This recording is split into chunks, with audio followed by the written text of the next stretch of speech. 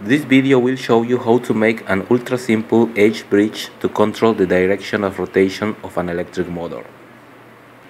A DC motor rotates in a direction that is determined by the polarity of the connections. If we put the positive to the left and negative to the right as in the figure, the motor will rotate in a certain direction. If we want to invert the direction of rotation, all we have to do is to swap the electrical connections. This can be done with 4 switches connected as shown. With the switches in this position, the electricity will flow in this path and the motor will run in a certain direction.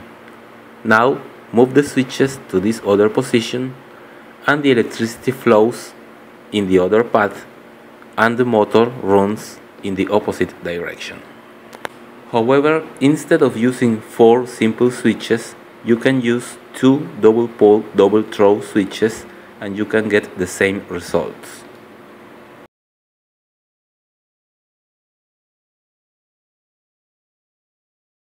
This is the type of switch that we need for the edge bridge.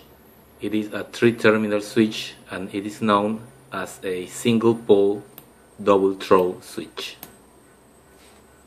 Here we have our edge bridge finished. It is wired as indicated in the diagram.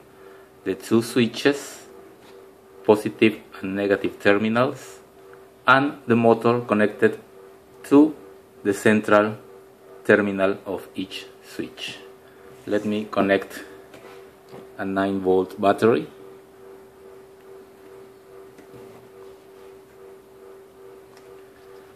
And when we activate one of the switches, the motor starts running clockwise.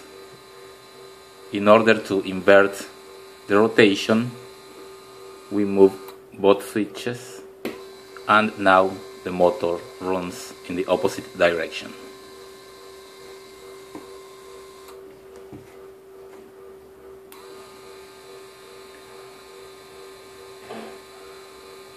You can take the 2 switches and put them together, so with a single movement you can change the motor direction.